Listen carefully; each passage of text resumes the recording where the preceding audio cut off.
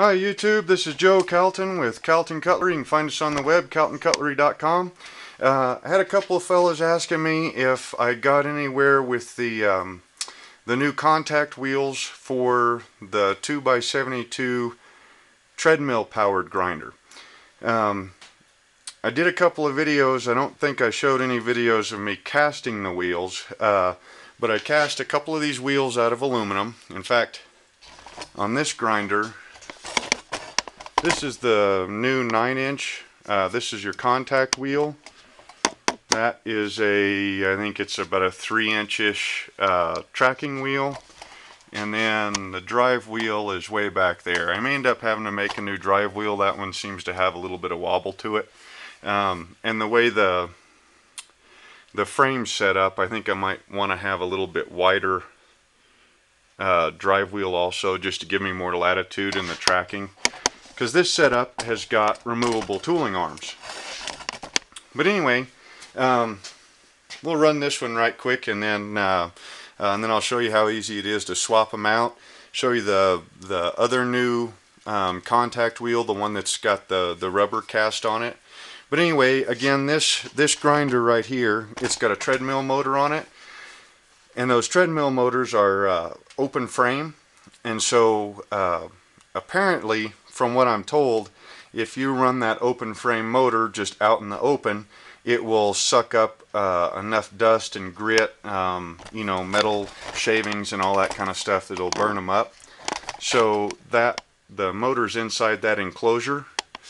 This fan right here is out of an old dishwasher, and it's got a piece of filter material in between the fan and the box.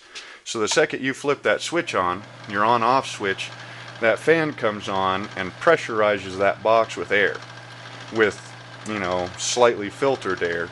And then you know, there's a couple of gaps and everything in the box, so the enclosure that's got the motor and the controls, the control board for the motor, is under pressurized filtered air all the time. So any of the cracks or anything, you know, it's got air coming out of it, so dust can't get back in there. You know, whether that's going to make that motor last a lot longer or not, I don't know. I've already got a spare treadmill motor, and then I think that's a half horse totally enclosed motor. You know, motors aren't that big of a deal. So anyway, so turn the on-off switch. That powers up your control board and powers up the fan to pressurize the chamber. And then you've got a potentiometer right here. As you bring it up, grinder starts running. So it's nice and variable speed. I was playing with it earlier today to see how slow I could get it to go, and then get it to where you can almost read the lettering on the back of the belt as it goes by. There, you can see it right there. But anyway, that's about as slow as it goes. As it comes up, you start getting some vibration, which I think is that drive wheel, but you know, that's nothing but a thing. I can go ahead and cast up another wheel and you know, cast it up, stick it on the lathe, turn it, and it'll be ready to go. Anyway, pull down on it. There's that 9-inch wheel. It's only a 9-inch because the swing on my lathe is a 9-inch swing. And I still have to coat this with the castable polyurethane rubber that I got. But anyway, to swap these arms out, you just loosen up these, well, they're just bolts with handles welded on them. Pull that one out. Here is the one with the castable rubber on it.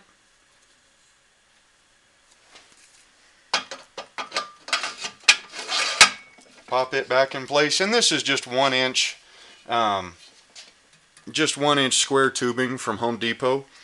I suppose if I have a problem with it not being, you know, stiff enough, then I can go down to the steel yard and get some solid tracking mechanism up there.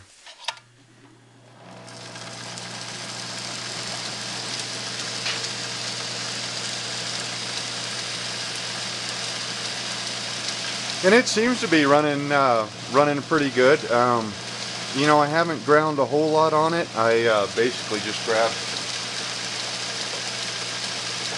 grabbed a knife that still needs ground and just kind of played with it some.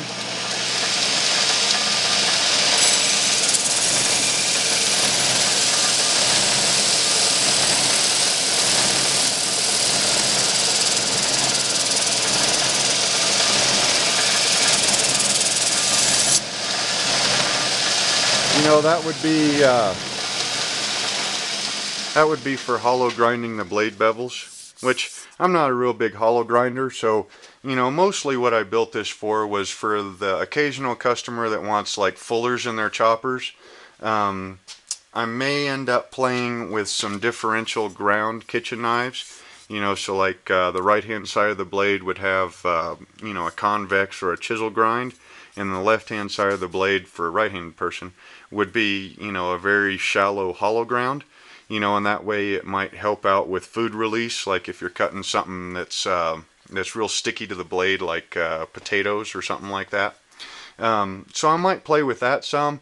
Mostly what I built this for was you know, just to have, because there's a lot of operations that you want a wheel for instead of a platen or a slack belt. So this machine is basically for those type of jobs, you know, when a customer wants, like I said, fullers and a chopper. Well,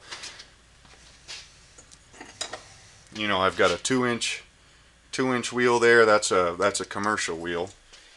I think that one was like 60 bucks. Speaking of which, I mean, is that crazy or what? 60 bucks for an aluminum wheel with a couple of bearings and coated in rubber and a shaft, you know, and that didn't even include the arm, you know, whereas this right here is, you know, old pop cans and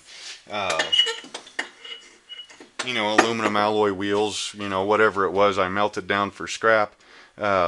I think maybe $1.50 for bearings, $1 for the all this is a 1/2-inch bolt. Just a 1/2-inch bolt that goes in one side, out the other. You drill and tap a hole for here, or through the tubing, so that you thread that bolt in there, lock it down with the nut, spacer out a 1/2-inch copper pipe. I mean, a little bit of time at the foundry, which is fun anyway. I mean, melting metal is a real kick in the seat of the pants anyhow. And then a little bit of time on the lathe. But this new castable rubber, I'm really excited about it. I guess I'll have to, you know, run it for 6 months to a year, and then come back and give you fellas an update. But there's also a small wheel attachment. That's one of my next projects, is to make a real nice one of these. And then I think I've got a 5-inch wheel also, which that's just a caster wheel off of some sort of industrial type cart.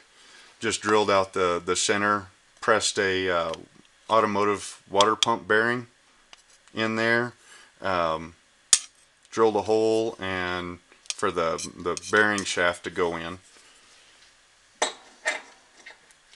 But anyways, that's an update on the grinder with the new drive wheels. I believe this one's a 6-inch and this one's a 9-inch.